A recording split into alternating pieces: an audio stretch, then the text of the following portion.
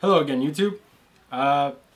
So before I start this video, some of you might be wondering why I'm wearing a blue towel on my head. And the reason is that it's a pretty hot day, and rather than have a fan going in the background ruining the audio of this video, I thought I'd put a wet towel over my head to try to keep cool and get you the best sound quality possible. Someone asked if I could do a video on how to change strings.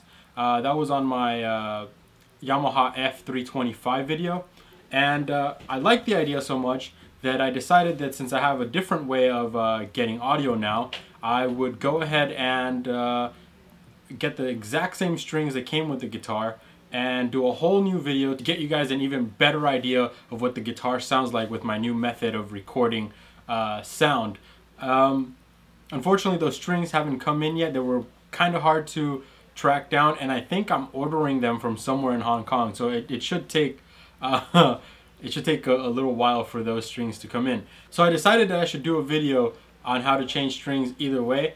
But this video is going to be slightly different. It's going to be a video on how to change the strings on an electric guitar. But in reality, my method of changing strings on electric and acoustic guitars doesn't really change much. However, I will be doing one on the acoustic just for beginners and for those of you who want to see how I change my guitar strings in a more in-depth way.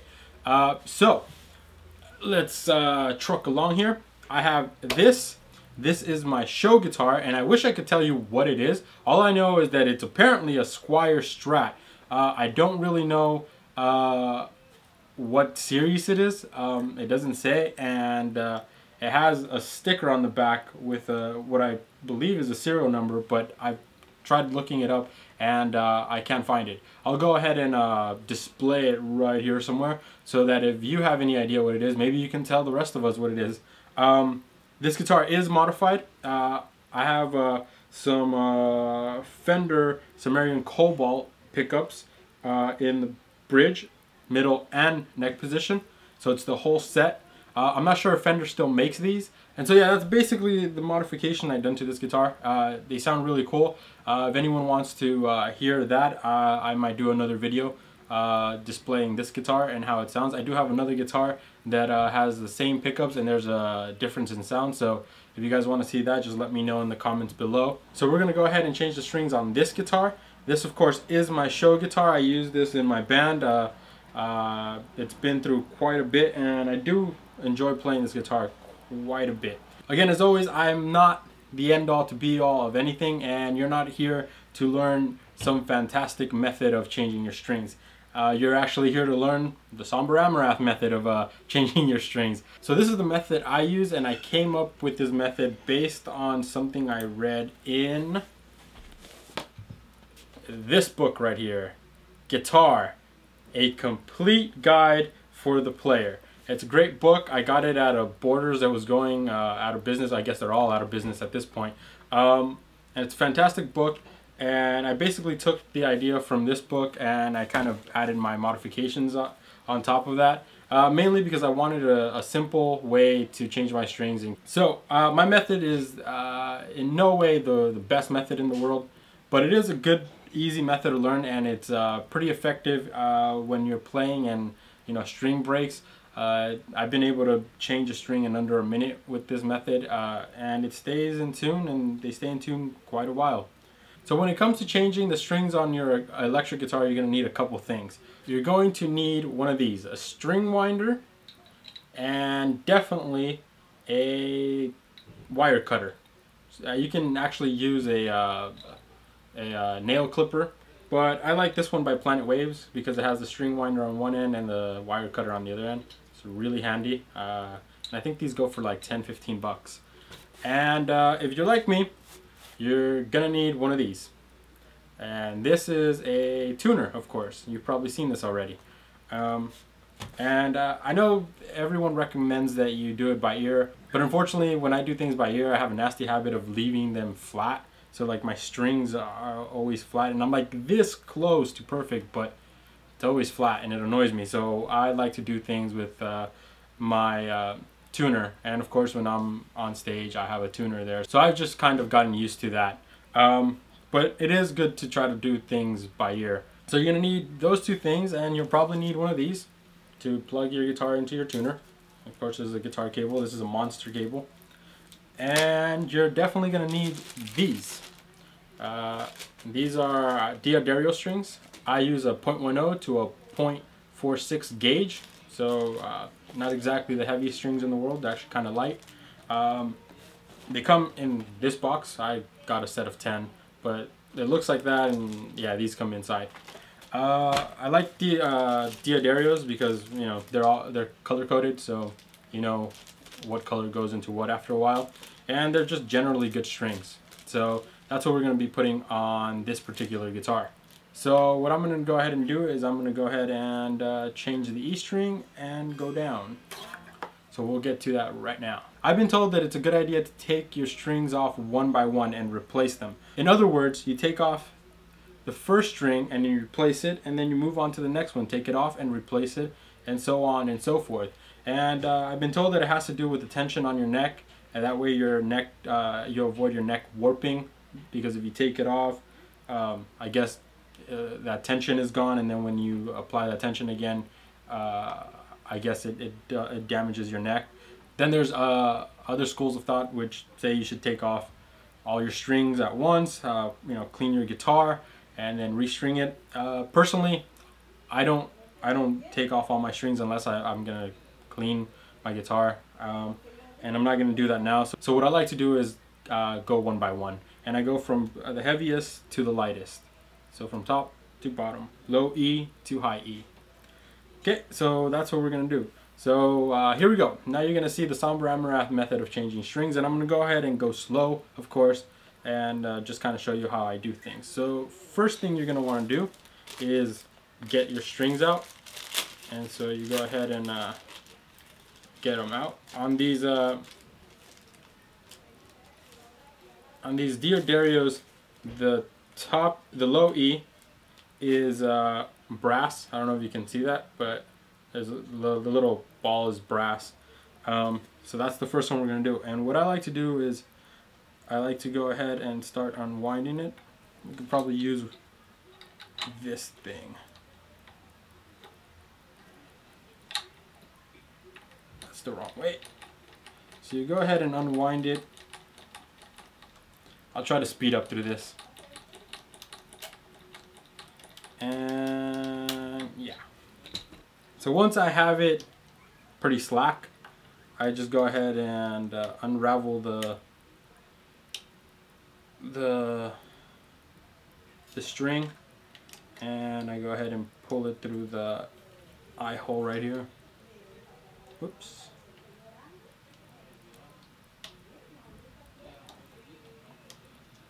There we go. Sometimes they get kind of stuck. And then what you want to do is go ahead and push it down through the saddle here, or where the saddle is, and try to get it out the back side. This guitar is notorious for being problematic, but encountering some problems.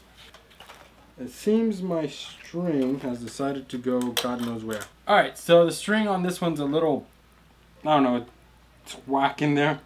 So sometimes you might have to kind of wrestle with it a bit to get it out of the hole. And it helps to turn it upside down like this and just kind of see what the problem is when it won't come straight out. And then just pull it out through the back.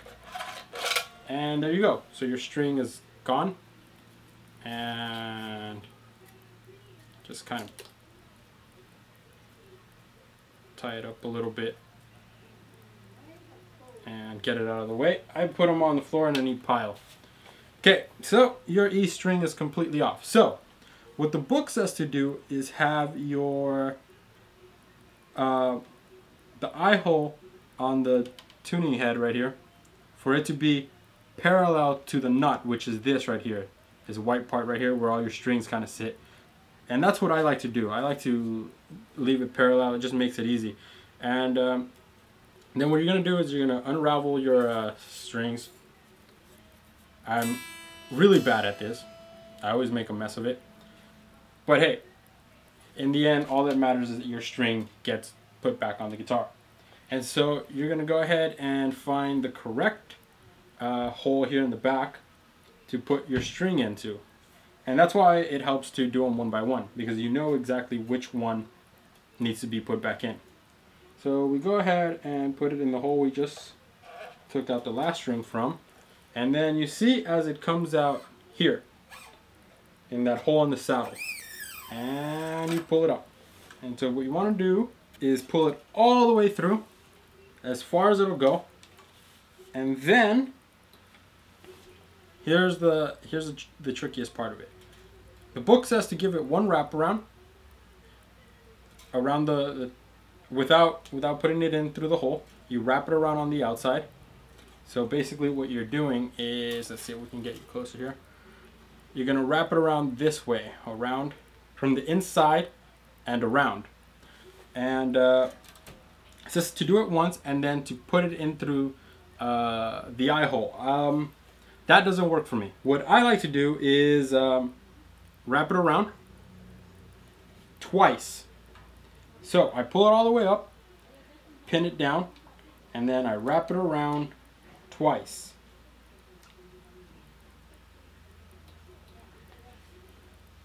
Oops, I'm not even showing you guys. So I wrap it around twice, and then I go ahead and put it into the hole. And you put it in through the hole.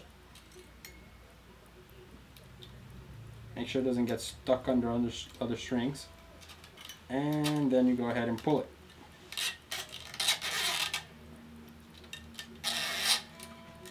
And you pull it up. Make sure it doesn't get stuck on other tuning heads. You pull it all the way out. And then you go ahead and start turning. And so you turn it. I like to hold it because it just, you know, wiggles around and slaps you and it's annoying. And then after you've got it kind of tight, I like to leave it there. And then I like to cut the excess string off. Now, the book says that the first wraparound, your string should go under it, and apparently that's what happens to me. I never plan it that way, but that's what's supposed to happen. I never actually make sure that the first wraparound actually goes over the string, over where it comes out in the hole. But that's what you're supposed to do according to the book. I just kind of wrap it around. So then what I like to do is I like to go ahead and cut the excess string. And what I do is I cut so that there's just enough left remaining to bend it in and it touches the bottom of the tuning head.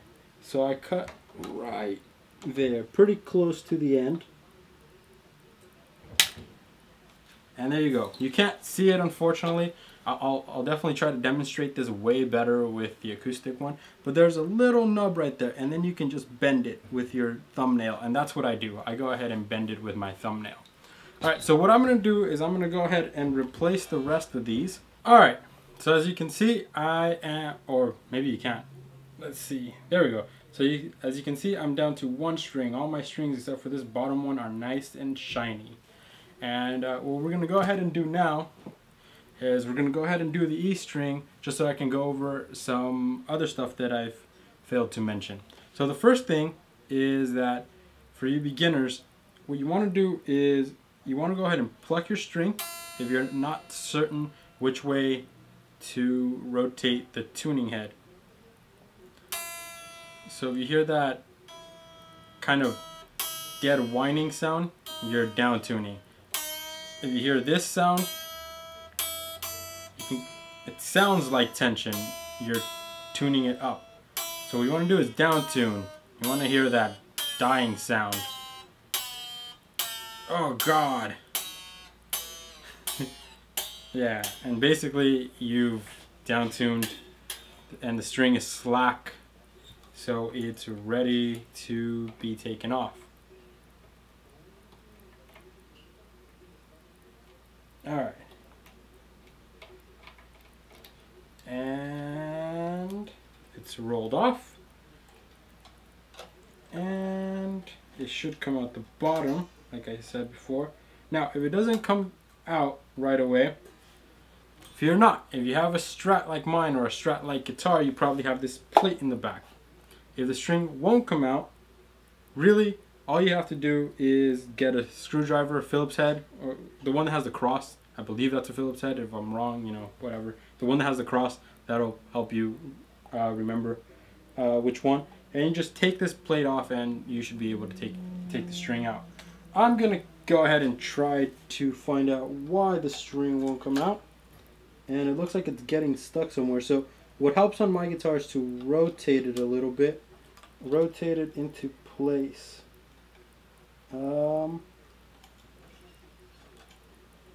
It's still being really weird. Now if you fall into this problem, you can make it come out another hole. And here's another one. If you can get it to the tip of one of the holes on the back here, but you can't quite get it out, one of the things to do is take the excess string from, say, your E string, your low E string, and all of these tend to have a little hole here in this bottom part. And if you can get the string in, you can go ahead and pull it out that way. So that's one method of doing things. As you could see, hopefully in the picture-in-picture here, I took it out through this second hole. This guitar is kind of weird, but you know, that's just another idea on how to get your guitar string out. Sometimes they get stuck. Okay, so we're gonna go ahead and unravel this E string. So there's our E string. Of course, we go back here. And a good method of figuring out which one it is if you hold it up to the light, it'll be the only one that you can see right through. So it's this one down here, just in case you've forgotten where you took the string out from. And of course you want to make the string go right into the light. Sometimes it's kind of weird, especially with these little ones. Sometimes they hit stuff in there and they don't go through. So there you go. You got to be careful and go ahead and feed it. Once you feel it at the bottom, you can just turn your guitar over. You go ahead and pull it all the way to the end. Now, if your guitar has these little pegs right here, these little posts, which honestly I don't even know what they're called. Remember that the string has to go into that little dip that they have in there for it before you wind it, because it'll cause problems if you try winding it and then try putting it into that little dip right there. It's just too much of a headache. And of course I do the two wraparounds before I put it in through the eye hole. And once you put it in through the eye hole, you go ahead and tighten it, which basically means you move the tuning head in the opposite direction of what you did to take the string out. And again, you do it until it sounds very, well, not very tense, but tense enough. And then you go ahead and remove the excess string. Sorry about that. There you go. And then what's left, you just bend down, and there you go. Sounds horrible, but your strings are on. So next thing I like to do is, because your strings are new, they're going to be stretched out, I like to stretch them out a little bit, just like that. And you can hear that it's detuning. So you stretch them out, and you go ahead and stretch them out. Just give it a good stretch all along the neck. Don't be very violent with it, just kind of tug at it a little bit all the way up the neck. That's just the way I do it. I don't know if there's any benefit really to going up the neck, but I like doing it all the way up. And you know, it makes it not boring to be stretching in just one place. And it sounds even worse than before. Yay! So this is where this is gonna come in. So now I have my guitar plugged into my tuner right here, my Korg tuner, and I'm going to go ahead and turn it on. Alright, and what you want to do is have your volume all the way up and go ahead and strike the E string. I like to tune from the low E to the high E. So what you want to do is just go ahead and strike it and then tune it up. And then when you get the note you're looking for, this is the low E, what I like to do is leave it just slightly sharp, just a little bit, because again they will continue stretching, and this way, you know, they'll down tune back into the place they're supposed to be. So that's the low E. Now we go ahead and do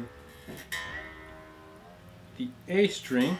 This is the 5th string from the bottom up, or the 2nd string from the top down. And that would be from where you're looking down.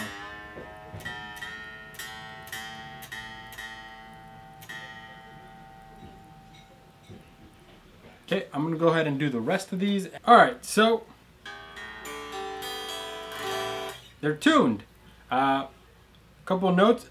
You want to be very careful when you're tuning them. Don't be in a rush, you know. Unless you're at a show, then you might be in a rush. But tune them slow. Get them right into the spot they need to be, because sometimes, you know, the tuner does take a little bit to react, and you want to get it just right, because if you tune it too fast, you tune it too much, you get it too tight, it'll snap on you. And I've had strings snap on me when I was a beginner. It doesn't feel very good, and it hurts really bad, and it leaves cuts. So you want to be very careful. So that's basically the way that I change the strings on my electric guitar. I will be doing a more in-depth one on how to do it for my acoustic guitar. I know this video hasn't been entirely great, and I do apologize for the length. Unfortunately, I'm not able to make a more in-depth video at the moment, but I'll definitely make one that's much more clear and coherent for the acoustic guitar, which is basically the same method, just that on some of the acoustic guitars you need to remove the little pegs at the bottom where the strings are held down in the bridge. So if you like the video, remember to give me a big thumbs up. If you have any questions, please leave it in the comment. If you have any criticisms, please leave it in the comments. If you have any knowledge to share with the rest of us, again, please leave it in the comments. And if you really liked my video, remember to subscribe. Thanks for watching, and I'll see you next time.